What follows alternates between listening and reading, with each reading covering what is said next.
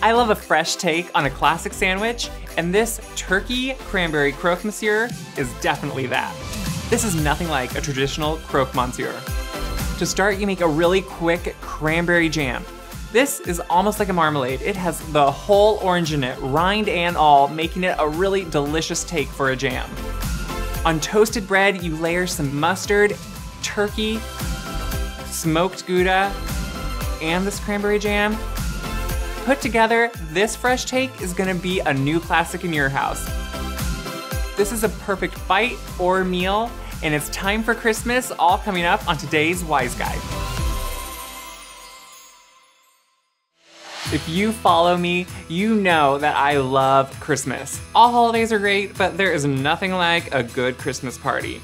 I love to throw a festive get-together where friends can come over, there's good food, there's cheer, and there's just some good times to talk and have fun.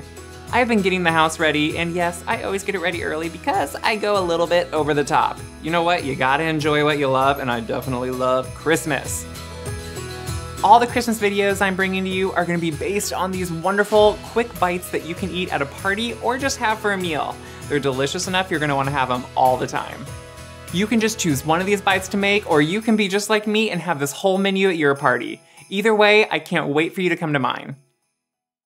This sandwich is based on this delicious cranberry jam that is really almost like a marmalade.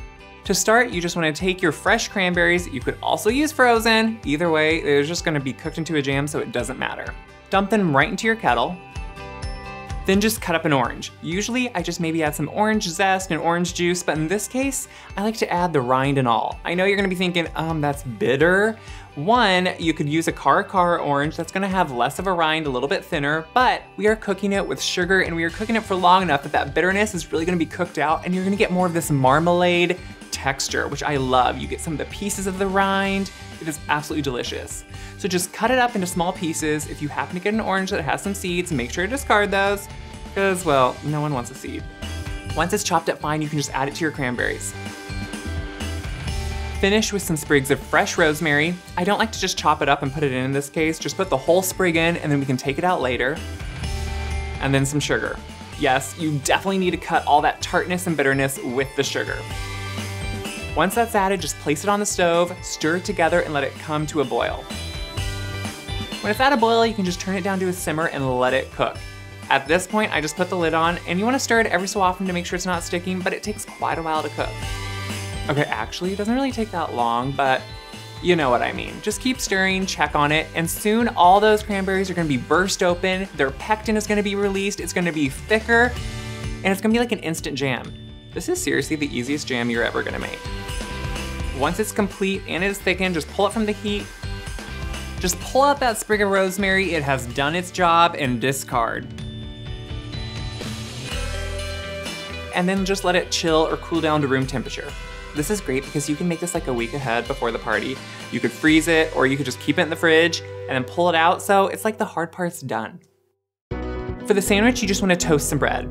Yes, you could get out your toaster and toast like 2 pieces, or if you're fancy, one of those like 4-slice bread toasters.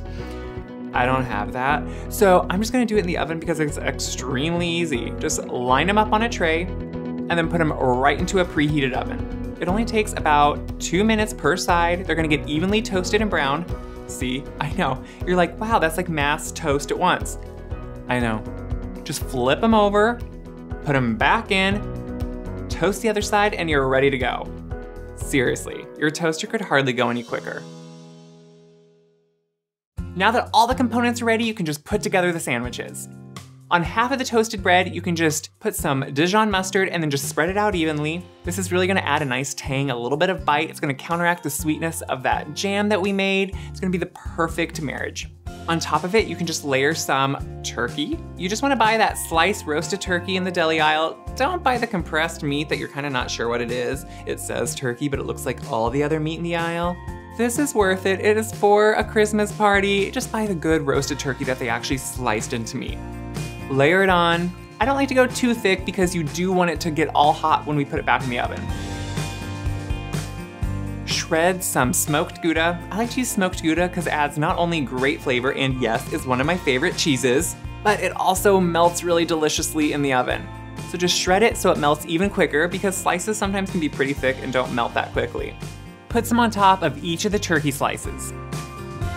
Once your cheese is on, just remove the extra pieces of bread from the tray and put that right under the broiler.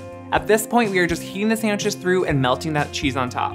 Watch your broiler closely, because if it's like mine, it takes a few seconds to go from melty, gooey goodness to burned, crispy badness. No good. Spread those extra slices of bread with that delicious jam we made. I like to do it thickly because it is the star of the show. And hello, that color, it's like instant Christmas. How else do you get a Christmas sandwich? I know, it sounds weird, but it's true. Once the cheese is melted, just pull them out of the oven. Place the slice with the cranberry sauce right on top, and then traditionally, a Croque Monsieur would have a white sauce on top of all the sandwiches with melted cheese. I don't want it to be that messy because I'm having a party and people are just gonna be grabbing these and walking around, so I wanna make it a little bit cleaner. So I'm just gonna put some more shredded cheese on top with that smoked Gouda, put it back under the broiler just so it melts a little bit on top, and then pull it out. Let the sandwiches cool just a bit, pull them from the tray, and then just slice off all the crust. Now, at this point, no, you do not have to slice off the crust. You could just make this for yourself, for your family, and eat it like a normal sandwich. But since it is a party, since it is Christmas, since I do like to elevate things just slightly, I cut off those crusts and all the bread just to give it really clean edges and then slice it right into rectangles. You know, it just makes it easy, it makes it have a good presentation, but it's really quick to pick up. Put it onto a tray and serve. These are so delicious, you want them to still be warm, so they have that melty cheese on them, the great jam, that tart, sweet flavors that are just coming together. Guys, seriously, this is such a delicious sandwich, and it's the perfect bite. So it's like double duty, a sandwich turned into an appetizer or a bite for a party. Who could want anything more? Make sure to stick around for more great recipes and come back for my videos so you can see all the preparations I'm doing to get ready for my Christmas party, and I hope it helps you do the same for yours. If you want the recipe, make sure to go to the description box below, like, share, subscribe, and have an awesome Christmas party.